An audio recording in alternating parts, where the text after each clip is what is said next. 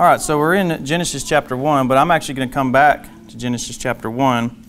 And I'm going to read from Matthew chapter 4, verse 4, where it says, "Man shall not live by bread alone, but by every word that proceedeth out of the mouth of God."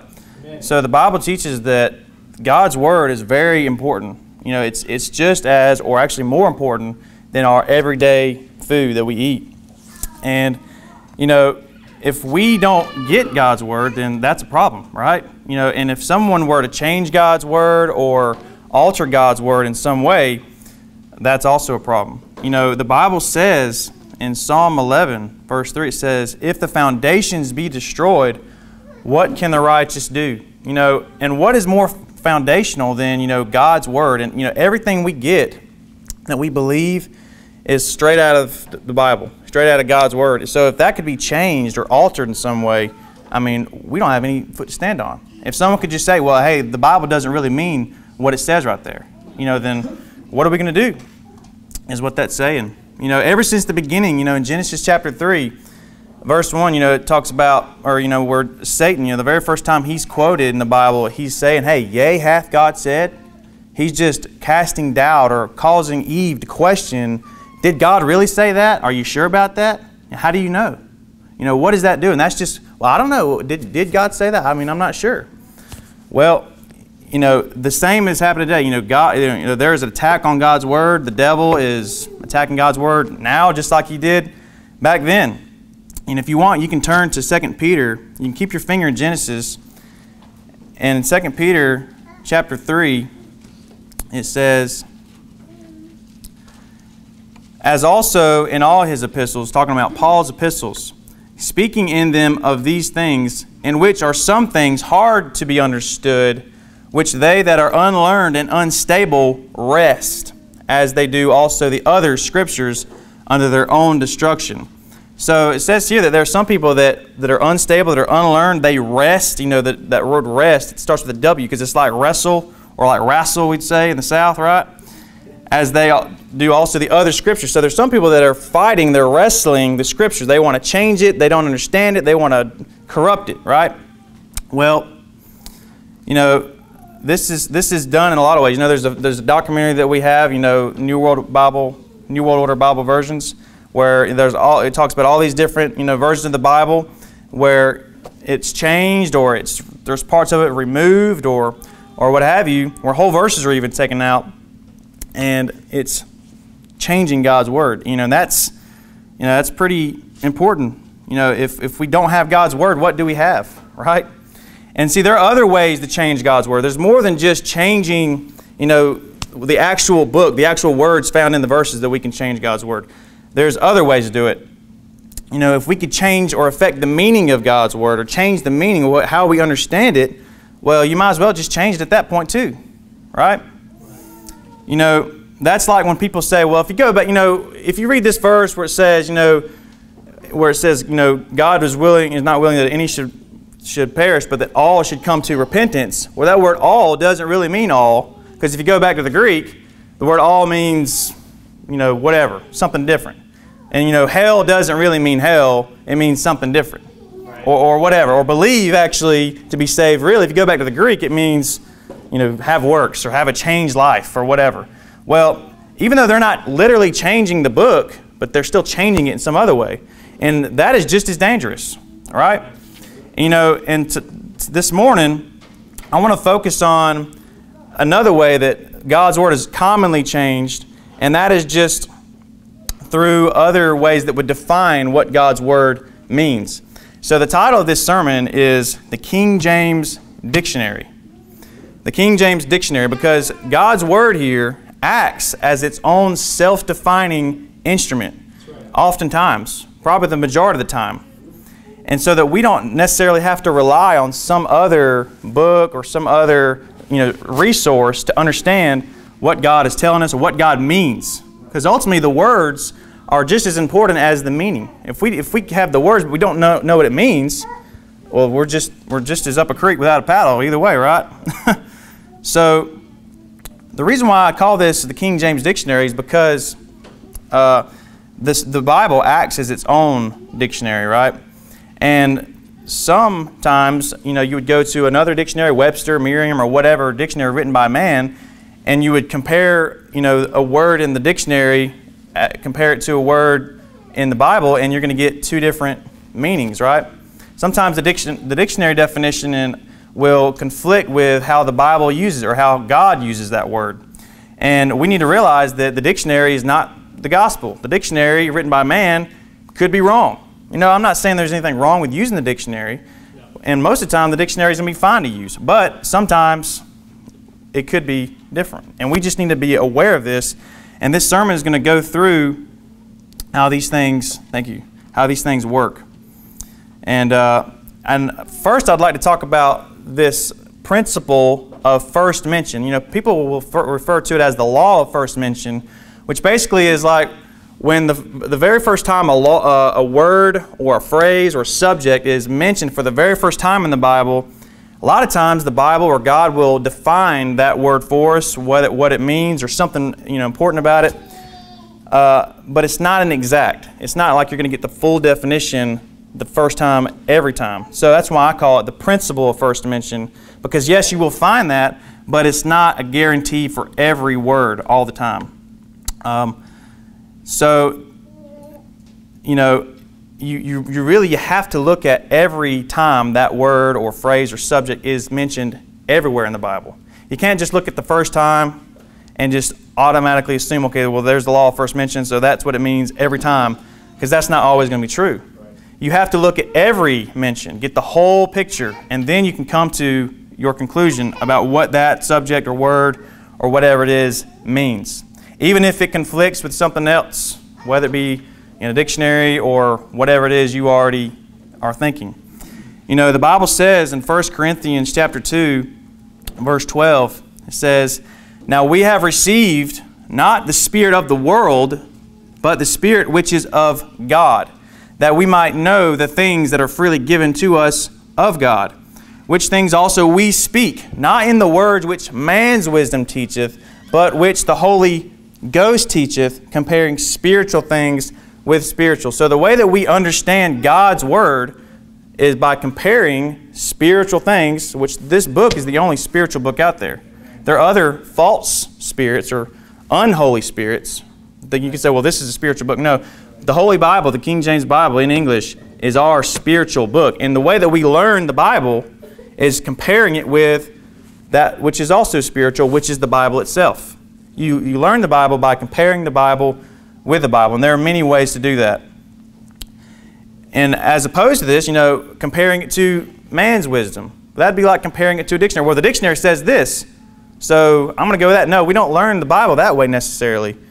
We need to allow God to define Himself for us, right? So you're in Genesis chapter 1 still. The reason why I picked this chapter to start with is because Genesis, He's defining everything, right? You want to talk about the principle of first mention. He's mentioned everything for the first time. It's the beginning of the Bible. He's defining days, defining, sea, night, all these different things.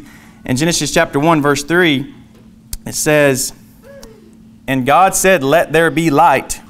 And there was light." Skip to verse 5, and He says, "And God called the light day."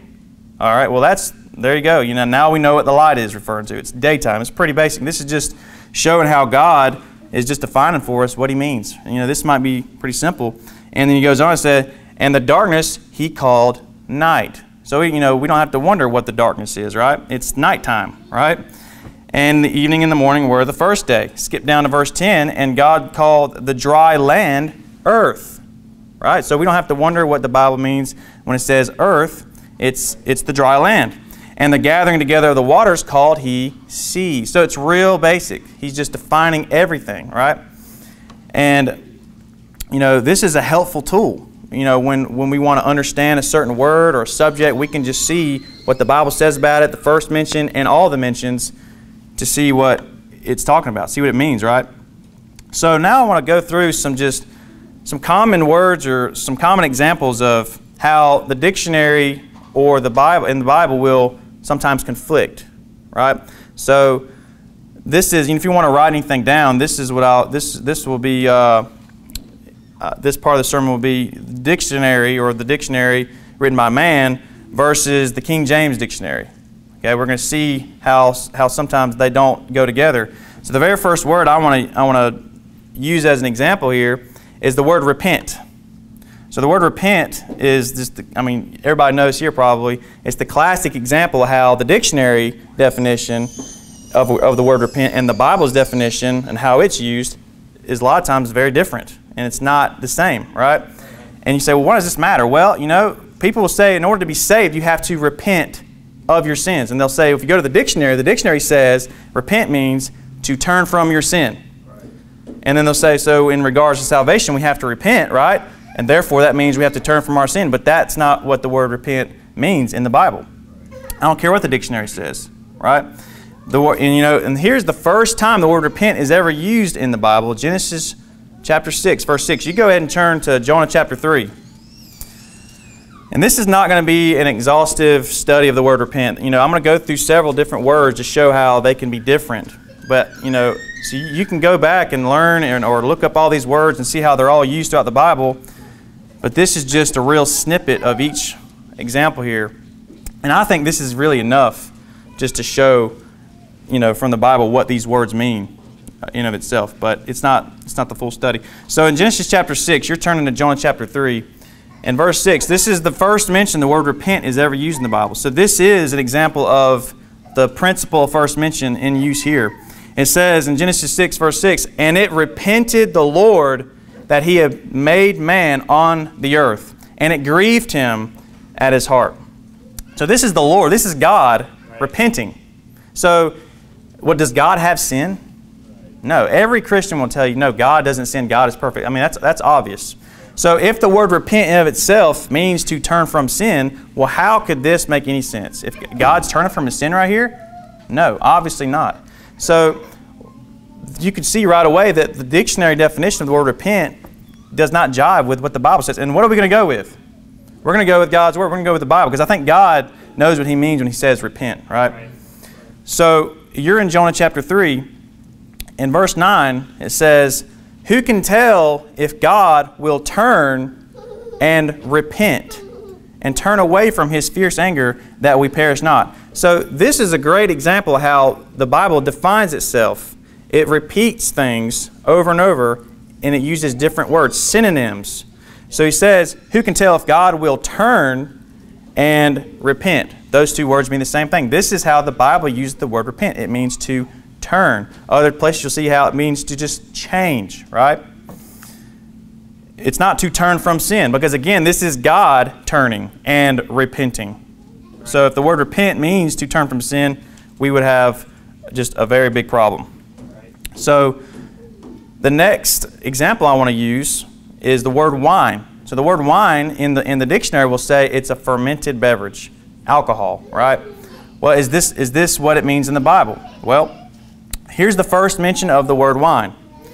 We're looking at examples of how the dictionary and the King James dictionary, I'm calling it, can sometimes be different, and how we need to be aware of this and how we need to go with the Bible. And so if you would turn to Genesis chapter 9, verse 20, this is the first mention of the word wine here. And it says in Genesis chapter 9, verse 20, it says, and Noah began to be an husbandman, and he planted a vineyard, and he drank of the wine, and was drunken, and he was uncovered within his tent. And Ham the father of Canaan saw the nakedness of his father, and told his two brethren without. So Noah, he plants a vineyard, he drinks the wine, and he's drunk, and then he gets naked. And he's passed out naked, and if you read the story, and then his son Ham comes along and does something to him, right? So he's drinking alcohol, right? Well, so you could say, well, there you go. So alcohol means a fermented drink every time. So there's the law of first mention. I don't need to look up the other mentions to know what it means because I see it right there. And it jives the dictionary, so no problem. What are you talking about? Well, no, because other mentions in the Bible, there'll be a positive mention, where Jesus is turning the water into wine, for example, right?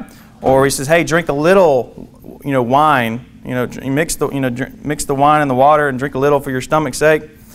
And see, these are good examples. And you might think, well, how does, a lot of people think, well, then you just need to drink a little wine, like drink moderation, drink in moderation, just drink a little alcohol, and that's what they say. But actually, wine means both a fermented drink, alcohol, and unfermented drink, just fruit juice, right? It could be either or. So, and the Bible defines that for us. We don't have to look at the dictionary, because the dictionary will just say, hey, it's a fermented drink. Most dictionary definitions will say it's just alcohol, that's it, that's all you need to know. But what we have to understand is the King James Bible was translated over 400 years ago. And sometimes English can change the way that we use it. And it'll be different a lot of times in the way that it was used when it was translated in 1611. So our current modern dictionaries could be different, and that's why there are these type of differences. So to understand what God meant or means when He says wine or anything, we need to look at God's Word, let it define itself for us. Because in Isaiah chapter 65, verse 8, this is another mention of the word wine, and this is a different use of the word wine than we saw in Genesis chapter 9. Because He says in Isaiah chapter 65, verse 8, it says, "Thus saith the Lord, as the new wine is found in the cluster, and one saith, destroy it not, for a blessing is in it, so will I do for my servant's sake, that I may not destroy them all." So here we see that the new wine, the fresh wine or the brand new wine, it's found in the cluster. What's a cluster? It's a bunch of grapes. That's what a cluster is. So if there's wine in the cluster in grapes, well, how could that be alcohol? Because see, there is no alcohol content inside of a cluster, inside grapes. So this is clearly shown as an example of how wine can be used just to refer to fruit juice, because that's what's inside of a cluster, juice, not alcohol. That doesn't get created until after the juice is separated and outside of the cluster, not in the cluster. So what I'd like to point out about the Genesis 9 use, in the law of first mention here is, sometimes the law of first mention or the principle of first mention, He'll define something for us completely. Sometimes He'll only define it in part. So we'll get some of the meaning, or a lot of times God will just let us know something very important about that subject or about that word. Like here, or what we saw in Genesis 9 is, hey, with wine, a lot of times it is alcohol. And let me tell you what goes along with that. A lot of times it's going to be some freak molesting you, because that's what happened if you read the story, because he curses his son Ham, and because of what he did to him when he was passed out naked and drunk, right? So this is something that would be nice to just know every time you read wine, and it is the negative example. A lot of times it's because it's alcohol, right? But other times it could be the positive. When Jesus turned water into wine, it's not alcohol. Otherwise, He'd be committing a sin. And now we're back to kind of what we were talking about earlier with how God doesn't have sin. So, a lot of times words have more than one meaning. So we don't want to just have this two-dimensional approach into understanding God's Word and just think, well, wine just means wine means alcohol, and we're not going to accept any alternative definition for those words. There are plenty of examples how words have multiple meanings or different meanings a lot of times. Like the word suffer, for example. We use the word suffer, the way the Bible uses the word suffer a lot of times, as to go through pain or torment, right? To endure something uncomfortable, right? Well, you go ahead and turn to Mark chapter 10, verse 13, and I'm going to read to you from Luke chapter 9. So you're going to Mark chapter 10, and I'm going to read Luke chapter 9, verse 22, where it says, saying the Son of Man must suffer many things. So Jesus, the Son of Man here, is going to suffer many things and be rejected of the elders and chief priests and scribes and be slain and be raised the third day. So this is the use of the word suffer being, used to talk about going through pain, going through, something uncomfortable. He's going to be slain. He's going to be killed, right? This is what we usually think of. But there's also another use of the word suffer, and it means to just allow or to permit, right? In Mark chapter 10, where I had you turn in verse 13, it says, and they brought young children to Him that He should touch them. Brought them to Jesus is what the story is. And His disciples rebuked those that brought them. But when Jesus saw it, He was much displeased and said unto them, suffer the little children to come unto me, and forbid them not, for of such is the kingdom of God. So He says, suffer the little children. He's not saying, hey, we're going to torture these kids. That's not what he's saying. He's saying, hey, we're gonna allow them to come to me. Don't refuse them. Don't just keep them from coming to me. Hey, this is how heaven's like. So yeah, let them come. Allow them to come. So this is an example of how one word that we use all the time, or at least we do use it, maybe not every day, of the word suffer, how it could mean to go through pain, and it could also just mean to allow, but yet we don't use the other all that much. So words can mean two different things sometimes. Right. And usually those different meanings are related. Because you can see how enduring something uncomfortable could go hand in hand with allowing something that you maybe don't want to happen, that could be uncomfortable to happen, to allow that. So you can see how these things can be related, but they are different. And just like with wine, you can see how, okay, it's both juice, but one is fermented, the other one is not, but they still have different meanings. So, now I want to go to another example. So I'm just basically going through different common words that are often twisted or either by the dictionary or something else to mean something else than what the Bible uses it as. So the next word I'm going to talk about here is the word conceive. So we talked about repent, we talked about wine, we talked about suffer. And now I'm going to talk about the word conceive, because this is another word that if you go to the dictionary, you're going to get a certain list of possible definitions, and which happens to be different than what the Bible says. And which one we're going to go with? We're going to go with the Bible says, but we need to know what this is. So if you go to the dictionary, it'll say conceive means to implant whenever the blastocyst or whatever it is, whatever they call it at that stage, I don't even know. Whenever that implants, that's conception is what they say. And then they'll call it all these different terms. Well, and they won't call it a baby. They'll just call it, whatever the substance is. They just kind of demonize it or dehumanize it, rather, in that way. Right. But let's see what the Bible says or how it uses the word conceive. And I'm going to show you another way that the Bible acts as a self-defining instrument here, because the Bible will often quote itself. It'll have a verse in the Old Testament or somewhere in the Bible, and then it'll quote that somewhere else, and there'll be some slight differences. And the differences are not, God's Word not being preserved, or, there's a contradiction or something different. He's actually showing us how things can be used interchangeably when He does that. And I'm going to show you this with the word conceive, because you go ahead and turn to Matthew chapter 1, and I'm going to read from you from Isaiah chapter 7. Isaiah chapter 7, verse 14, this is a prophecy about our Lord Jesus, where it says, "Therefore the Lord Himself shall give you a sign. Behold, a virgin shall conceive and bear a son, and shall call his name Emmanuel." So we see there where it says, "Behold, a virgin shall conceive." Okay? Well, in Matthew chapter 1, verse 23, this is quoted, and it's almost quoted exactly, except there's just a couple of differences. In Matthew chapter 1, verse 23, it says, Behold, a virgin shall be," not conceive, or it says, "shall be with child, and shall bring forth a son, and they shall call his name Emmanuel." So here we see how the word conceive is being used interchangeably with to be with child. Right. So when you conceive, it's not a blastocyst, it's not an embryo, it's a child. It's not just some substance that you can flush down the toilet or sell to make money off of. It's a child. It's a baby, right? And if you get rid of that, if you abort that, it's murder, is what the Bible says, or manslaughter at best. So here we see how the Bible quotes itself to define what does God mean. What do you mean when a virgin is going to conceive? Well, a virgin is going to be with child, is what that means, what the word conceive means. And also, the Bible lets us know when conception happens, because the dictionary will tell us that conception happens at a certain point in time.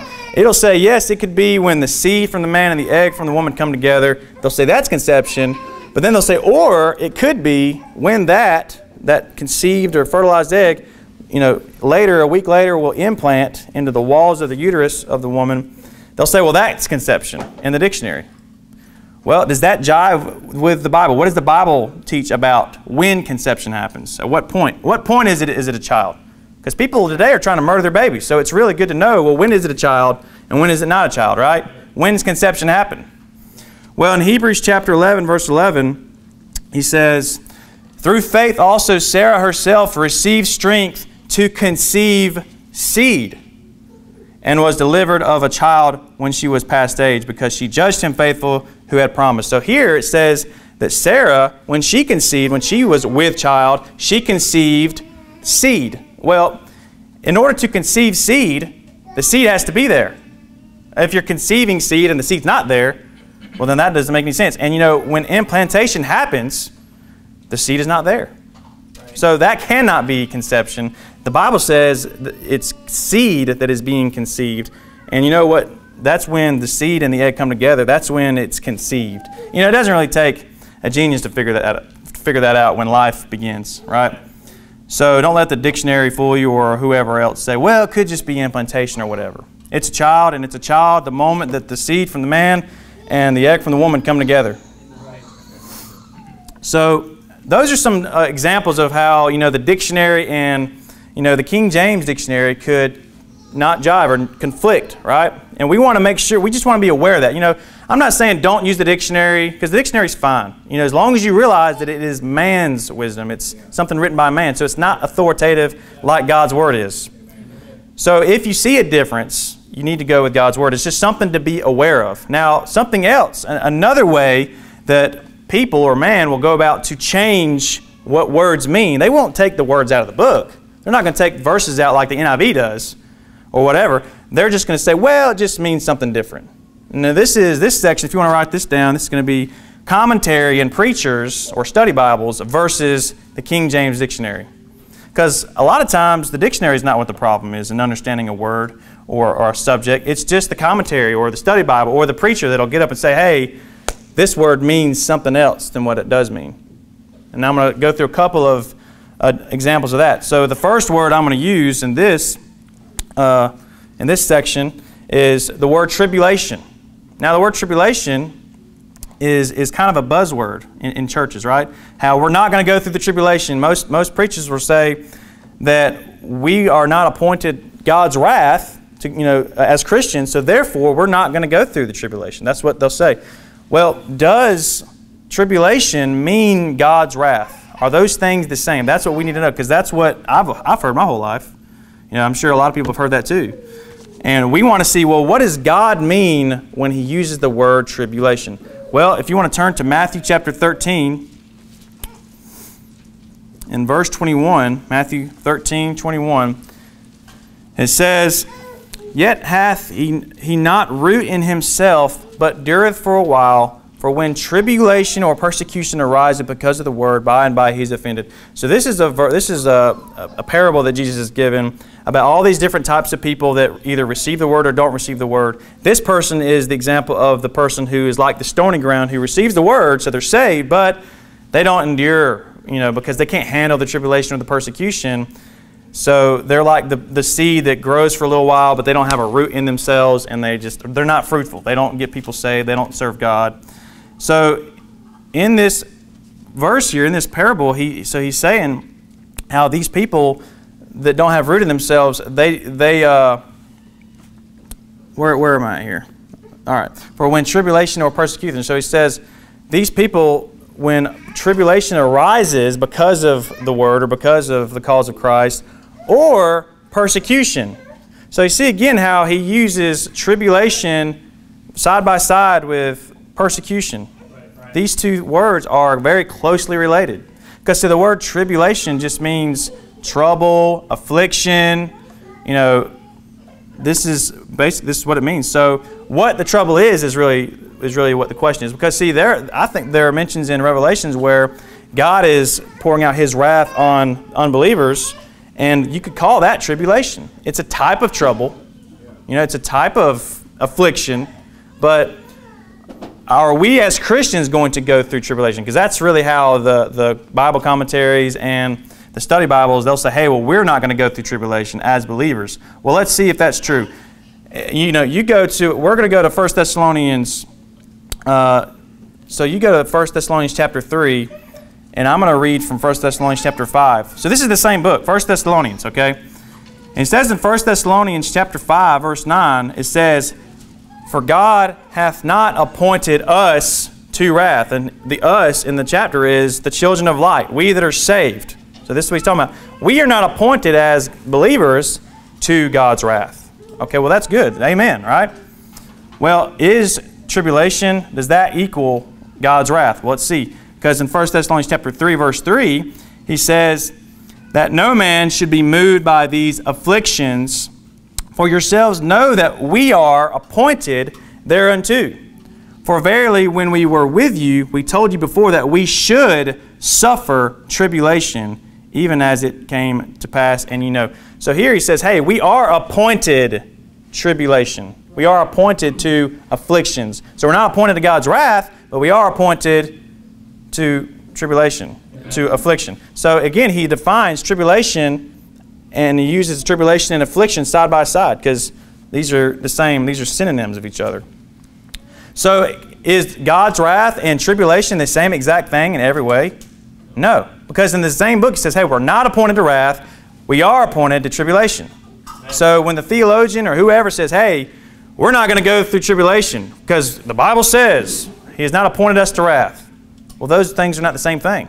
Right. So you need to be aware. So whenever you're listening to someone preach, the Bible says when you listen to preaching, you know, you're supposed to judge. You know, you're not just supposed to, okay, yes, sir, whatever. You think about it. You know, you prove these things, right? So the next word I'm going to use that the theologian or the Bible commentary will often twist and give you a different meaning of the word is the word paradise. So the word paradise has a lot of confusion around it for some people, I guess a lot of people. And they'll say, well, paradise is hell. Or paradise is a place in the center of the earth where hell is, or beside hell, or whatever. Right. It's down, you know, in the center of the earth, they'll say. Well, the word paradise is only used 3 times in the Bible. And you can turn to 2 Corinthians chapter 12, verse 2. So this is one of the 3 mentions that the word paradise is used in the Bible. And he says, and Paul is speaking, he says, I knew a man in Christ above 14 years ago, whether in the body, I cannot tell, or whether out of the body, I cannot tell, God knoweth. Such an one caught up to the 3rd heaven. So, and then he repeats almost the exact same thing again. And I knew such a man, whether in the body or out of the body, I cannot tell, God knoweth, how that he was caught up into paradise.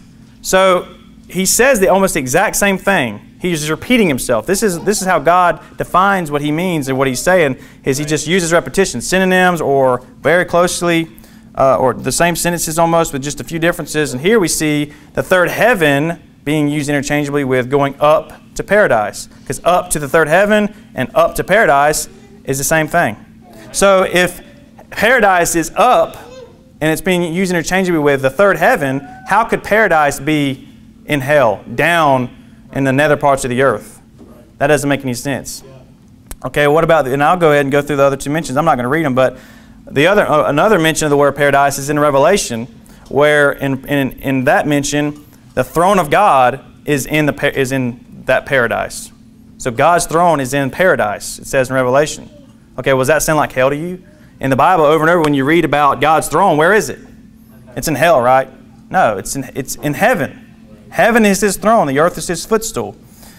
And the 3rd mention is, you know, this is the one that confuses people, because Jesus told the thief when he got saved on the cross, beside Jesus, when Jesus was dying on the cross, hey, today thou shalt be with me in paradise. People say, well, Jesus went to hell that day, because Jesus went down into the heart of the earth. So if Jesus said to him, hey, you're going to be with me, then you're going to be in the center of the earth also. So they get confused by this. That's why we need to look at all the mentions of the word paradise, or all the mentions of any word or any subject, to get the full meaning. Because the other mentions are clear. That's the 3rd heaven. It's where God's throne is. Well, what about this mention? Well, go to John chapter 3. Because, yes, it is true that Jesus went to hell, and Jesus went to pay for our sins that day. And, yes, he did tell the thief on the cross that you're going to be with me that day. But what did he mean by that? What did Jesus mean by that? Because you have to understand that Jesus is God, right? And Jesus said that I and the Father are one. If you've seen me, you've seen the Father. Well, that's why it's accurate for Jesus to say, hey, you're going to be with me in paradise, when that man who just got saved and he died the same day went to heaven, because the Father and Jesus are one, even though Jesus went down to hell. And, there's another example of this exact same thing in John chapter 3, verse 13.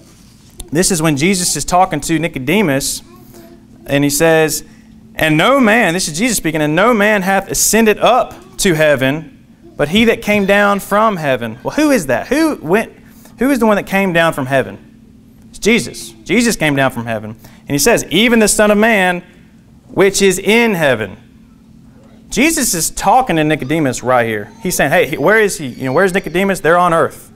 He's saying, hey, no man has come down from heaven except for the Son of Man, which he's talking about himself. Even the same where he says, the Son of Man, which is in heaven, which would be right then, right now. So he's talking to Nicodemus and says, hey, I'm with you. I'm the Son of Man, and I'm also in heaven. What does that mean? What is that talking about? Well, again, he and the Father are one. So yeah, it makes perfect sense if he tells the thief on the cross that you're going to be with me in paradise when he and the Father are one. So this is hopefully that makes sense. I'm sure a lot of people here already know that. Hopefully, this is not an exhaustive study on any of these words. So hopefully, I'm not throwing out more questions than answers. But I'm going to go to the next example now. So now I'm going to go to another word that's commonly used or twisted by the theologian or the Bible commentary or whatever, and that is the word elect. Because the word elect is another favorite. They like to take that word, who are the elect? Because you're going to hear that the elect are the Jews. That's what I've heard my whole life. If you read, Schofield or whatever, he's going to say, oh, the elect here in whatever the verse in the New Testament, that's the Jews. Well, let's see. Do the elect equal the Jews? Let's let the Bible define itself. Let's let the Bible tell us who the elect are or who the elect is. I'm going to read from Romans chapter 8. You can turn to Acts chapter 13. Acts chapter 13 is where you're turning. I'm going to read Romans chapter 8, verse 31. So this is a verse that I've heard my whole life in Romans chapter 8 here, referred to and applied to Christians, we that are saved. Okay, he says, what shall we say then to these things? If God be for us, who can be against us? Amen. And that's talking about believers, and I agree with that. He says, he that spared not his own son, but delivered him up for us all, how shall he not with him also freely give us all things? Who shall lay anything to the charge of God's elect? Which is talking about the Jews. What he says is, hey, it's us, right? We that are saved. Well, the next verse he says, it is God that justifieth. So who shall lay anything to the charge of God's elect? It is God that justifieth. So those that are justified are the elect. Well, are the Jews justified? How do we get justified? Well, look at Acts chapter 13, verse 37. He says, but he whom God raised again. Who did God raise again? Jesus. Saw no corruption. Be it known unto you, therefore, men and brethren, that through this man, what man? Jesus. Through this man is preached unto you the forgiveness of sins, and by him, Jesus, all that believe are justified from all things. So those that believe in Jesus, on Jesus, they're justified, right? What else does he say? From which he could not be justified by the works of the law of Moses. By the law of Moses. So you cannot be justified by the law of Moses. You can't be justified by keeping God's laws, keeping God's commandments. It's only by believing on Jesus. Well, do the Jews believe on Jesus today? No. What are they trusting in to get them to heaven? It's works. The works of the law. They have to keep the law. So they're not justified. Therefore, they're not the elect. Because that's what we saw being used in Romans chapter 8. And I could have turned to this next mention. Go to Romans chapter 11. Because this verse just blows it out of the water of who the elect are and who they're not. And in Romans chapter 11, verse 6, are the Jews the elect? Well, let's see. Romans chapter 11, verse 6. And if by grace, then it is no more of works. Otherwise, grace is no more grace. But if it be of works, then it is no more grace. Otherwise, work is no more work. What then? Israel hath not obtained which he seeketh for. But the election hath obtained. And the rest were blinded. So here, he's making a contrast between Israel, which have not obtained because they're seeking it by the law of Moses, salvation, and then the elect, they have obtained because they believe in Jesus. So if the elect are the Jews, if the elect are Israel, then this verse doesn't make any sense because, hey, they have not obtained, but the election has. So the elect are not the Jews. The elect is actually Jesus Christ because he's the chosen one. And anyone in Christ, anyone who puts their faith in Christ is chosen too. And that could be anybody, but it's not just some Christ-rejecting Jew. That's not how you're elected at all. Chosen for what? Chosen to go to hell is what they're chosen for, unless they believe. I mean, they could believe just as anyone else.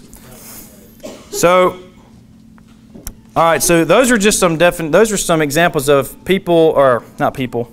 People are going to go to hell, but those are some example words of how people will take Bible words and they'll change them in their Bible commentary or their sermon or whatever. Now I'm going to look at some just everyday word meanings versus the King James. So we saw, dictionary words versus the King James. We saw the Bible commentary versus the King James. Now we're going to look at everyday words that we use all the time versus the King James. Because sometimes we'll use words and we'll apply those meanings that we understand them to mean to the Bible, and it's not the right meaning. And so that's why it's important to not just go in the Bible assuming anything, right? That it is what we think it means. Let's let the Bible or God tell us what He means. And the first example I'd like to use is the word evil. So when we use the word evil, we use it to basically mean something that is wrong or sinful, right? But is that what the Bible uses it as? Is that definition ring true in God's Word? Well, we were just in Jonah 3, so we're going to actually go back there. If you want to turn, Jonah chapter 3, verse 10, it says, "And God saw their works, that they turned from their evil way, and God repented of the evil that He had said that He would do unto them, and He did it not." So here it says that God repented because He saw that they turned from their evil, and then it says that God turned from the evil that He was going to do. Wait a minute, if evil means wrong or sinful, then God was going to do something wrong or sinful? No, of course not. The word evil just simply means harm or to hurt in some way. So, yeah, God was going to destroy them, and that was going to be harmful to them because it wasn't going to feel good. It wasn't going to be nice. But it wasn't wrong because He was justified to do that because they were wicked. But when they turned from their evil, their harm, it actually was wickedness in that way because they were doing something that was sinful that also was harmful, right? So this is just a distinction we need to understand. And another example I want to use is the word bad. So bad, is very, very similar to the word evil. We use evil and bad probably interchangeably in our everyday speech. But the word bad, does it mean wrong and sinful? Well, let's see what the Bible says. You go ahead and turn to Leviticus 27, verse 14. Does bad mean wrong or sinful? I'm going to read to you in Jeremiah 24, as you're turning to Leviticus 27. It says in Jeremiah 24, verse 2, it says, "One basket had very good figs, even like the figs that are past first ripe, and the other basket had very naughty figs, which could not be eaten. They were so bad." So he says that these figs are good on one hand, these other figs are bad. Well, are figs sinful? Oh, these are the wicked, sinful figs. They're going to go to hell. These figs are going to hell. Is that what he's saying? No. He's just saying that they're rotten. They don't have any value, right? So the word bad is used in the Bible to mean something that doesn't have value, something that's worthless. It's naughty, right? It's not like naughty or nice. It's of naught. It has no meaning, right? It's nothing. It's not valuable. And you're in Leviticus 27, verse 14. It says, "When a man shall sanctify his house to be holy unto the Lord, then the priest shall estimate it, whether it be good or bad. As the priest shall estimate it, so shall it stand." A house cannot be wicked. A house cannot transgress God's laws. So it's just if it's a worthless house or if it's a valuable house, good or bad. So this is just some other false understandings of words, or they're not false understandings, just how we use them versus how the Bible uses them. And we need to keep that in mind when we're going into reading the Bible and studying the Bible and know what God means when He says these things. Another example, the word meat, right? M-E-A-T. We think meat as the muscle or flesh off of an animal we're gonna eat, right? Like a chicken bone or a chicken leg or whatever. Well, the word meat is in the Bible is just used to simply mean any type of food, right? All types of food. And in Leviticus chapter 2, you're already in that book. It says Leviticus chapter 2, verse 1 is talking about different offerings of the Lord. And in chapter 2, he goes over the meat offering, right? Some of the offerings that they would offer up were actually animal, flesh, muscle, whatever you want to call it, that type of meat offering. But the offering that was called the meat offering wasn't flesh at all. Let's see what it says in Leviticus chapter 2, verse 1. He says, "And when any will offer a meat offering unto the Lord, his offering shall be of fine flour, and he shall pour oil upon it and put frankincense thereon." So there's no meat component the way we think of meat. It's just oil, it's just flour, and that's the meat offering, and some frankincense, right? And you could read the rest of the chapter and see there's no flesh added later to where now it's the meat offering, So that's just another example. So here, those are just different ways. So whenever you read the Bible, you need to make sure that you're not just going into it with some preconceived idea. Well, the dictionary says this, and the dictionary is what I believe. Well, I believe in the Bible. So when the Bible conflicts with the dictionary, I'm going to go with the Bible. Or when the Bible conflicts with the commentary of the preacher, well, I'm going with the Bible. If the Bible conflicts with just what I already think a word means and how I use it all the time, well, I'm going to go with the Bible. And this is something we need to keep in mind when we're reading and studying God's Word. So, another great thing about this, way that the Bible is set up for us is that it'll teach you words that you never heard of or that you don't even know. You'll read a word, if I was to tell you a word, and ask you what does that word mean, I have no idea what it means. But if you saw it in a Bible verse and how God defines things for us, it's like, well, now you know what it means. But through that, you're actually learning a whole bunch of vocabulary. The Bible says in Psalm 119, verse 130, it says, "The entrance of thy words giveth light. It giveth understanding to the simple." God's Word is a great teacher. God's Word will make you smart. That's why, when you watch people, they start reading the Bible, or people that newly get saved, they start reading the Bible, they have this outward appearance of just getting smarter. You can tell it's working. You know what I mean? So here's this time I'd like to just go through some examples of this. This is a book. It's called Archaic Words in the Authorized Version. So there's supposed archaic words, because every word in here is actually going to be in a modern dictionary. But these are words that we don't use in our everyday speech now in English, and so you might not know what they mean. And so I'm going to go through a few examples of words that we don't use, but they're in this book, and they're in the Bible. But if you just would read the verse that they're in the Bible, you're going to know exactly what they mean, or very close what they mean. So the first example is I'm going to use the word yoke fellow. So does anybody know what yoke fellow means? Maybe got an idea? Okay, the people that know the Bible. But most people, I don't use that word every day when I'm at the gas station. Hey, this is my yoke fellow. Like, what? Your egg? What? Yoke. So yoke fellow. So on page 429, he shows us the yoke fellow word. Yoke fellow. So the Bible example that he gives in this for this word is Philippians 4, verse 3. And he says, "I entreated thee also, true yoke fellow, help those women which labored with me in the gospel, with Clement also, and with other my fellow laborers, whose names are in the book of life." So right away, if you're listening to that verse, he uses the definition for the word yoke fellow in this verse over and over.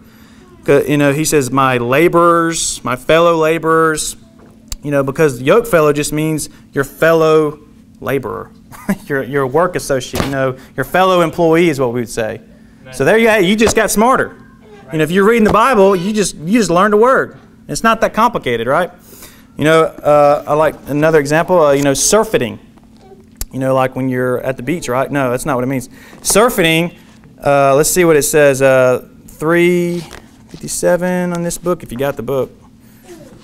So surfeiting, does anybody know what surfeiting means? It's surfeiting. Surfing, you know what it means? Quit raising your hand. You're ruining my point. So hardly anybody, right? It says in Luke 21, verse 34, "And take heed to yourselves, lest at any time your hearts be overcharged with surfeiting and drunkenness and cares of this life, so that day come upon you at unawares." So what does the word surfeiting mean? I've never heard that. I don't use that word. What's it mean? Well, you see how he uses it interchangeably with surfeiting and drunkenness. And the word surfeiting just simply means gluttony, excess. There you go. You know, drunkenness is one type of excess. Surfeiting is almost the exact same thing, just maybe in food or some other excess, right? So you're learning all types of vocabulary, right? Banquetings. How about the word banquetings? Anybody know what banquetings are? You use that all the time, right? Come over, I'm having a banquetings or whatever, right? So banquetings, it says in 1 Peter chapter 4, verse 3, it says, "For the time past of our life, many suffice us to have wrought the will of the Gentiles, when we walked in lasciviousness, lust, excess of wine, revelings, banquetings, and abominable idolatries." I wonder what that word can mean. I had no idea. Well, you read the Bible here, it's listed in all these other words. And these other words have a lot to do with banquetings. Lust, excess of wine, revelings, lasciviousness, and banquetings. Well, what does banquetings mean? It just means basically a feast. You know, some type of a party, right? It's not that complicated, right? All right, here's a word I bet you probably nobody will know. Gleed. You know that one? It's only used one time in the Bible, gleed. Well, how are we going to know what it means? We can't compare it to another verse. So how are we going to know what it means? Gleed. We got to go to the dictionary. Well, maybe not. Gleed. If you want to go ahead and turn there, actually, Deuteronomy chapter 14. I'm actually going to turn there too. What's a gleed? We got to go to the dictionary. We got to go to the commentary. Deuteronomy 14. See if we can figure out what a gleed is.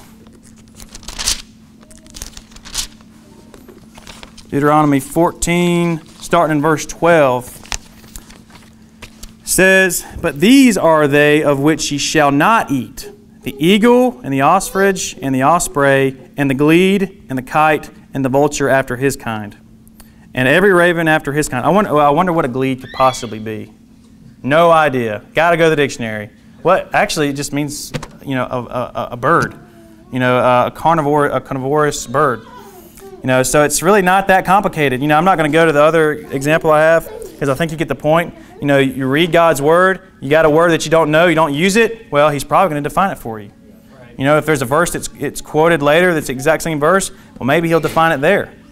These are just really good teaching tools because really the point of this sermon ultimately is just to aid you in learning the Bible and to teach you how the Bible is set up, right? You say, well, okay, I get all that. I see the Bible repeats itself. The dictionary is, you got to take it with a grain of salt. These other books you have to take with a grain of salt. So what else? What else do we take away from this? Well, be eloquent like God's eloquent. What does eloquent mean? Well, it just means that you are good at expressing yourself. You can get your message that you're trying to teach or get across to someone else successfully. That's what it means to be eloquent. And the Bible is an eloquent book.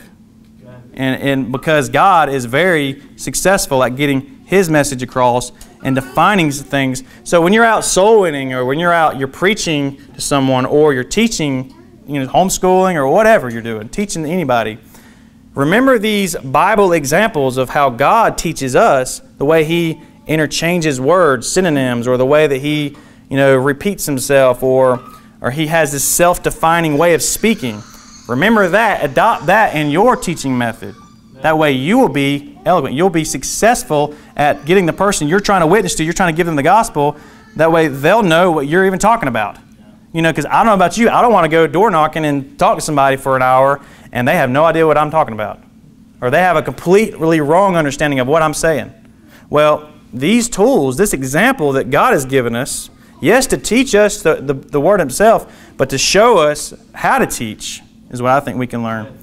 We need to adopt these methods. The Bible says, if you want, you can turn there in 1 Corinthians 14, verse 7.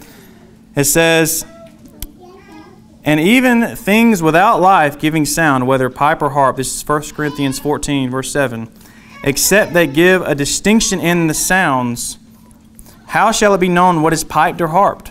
For if the trumpet give an uncertain sound, who shall prepare himself to the battle? So likewise ye, except ye utter by the tongue words easy to be understood, how shall it be known what is spoken? For ye shall speak into the air. So, I don't want to, when I'm trying to teach someone something, I already know what I'm saying. I already know what it is I'm trying to teach. I don't want to speak to the air. I don't want to just be saying words that are falling on deaf ears because they don't understand what I'm saying. So I need to use, and we need to use words that are easy to be understood. And how are we going to do that? Well, how about we take God's example? How about we do like what He does when He wants to teach us and give us understanding to us that are simple. I'm going to give an example of a wrong way to do this. I was recently on a NIV church website reading their doctrinal statement of faith and all this stuff. And this is just a sentence about basically salvation on their website. And it says, the portion of the impenitent, or people that don't feel sorry for their sin, which that's wrong right there, because you don't have to be saved. Feeling sorry for your sins has nothing to do with getting you saved.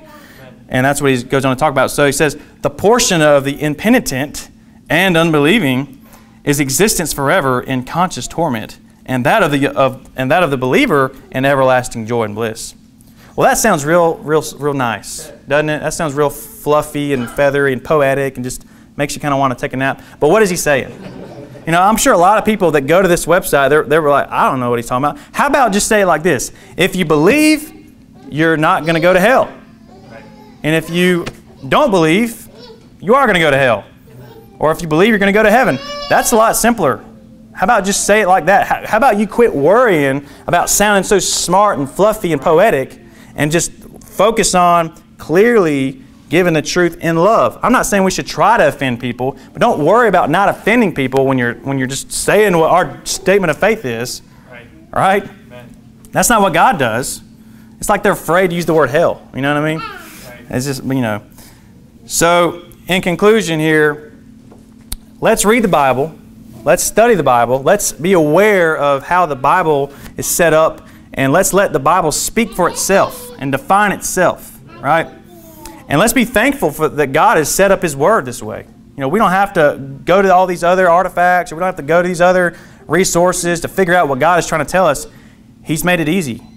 And let's adopt these methods while we're trying to teach others so that we can be effective the way God is.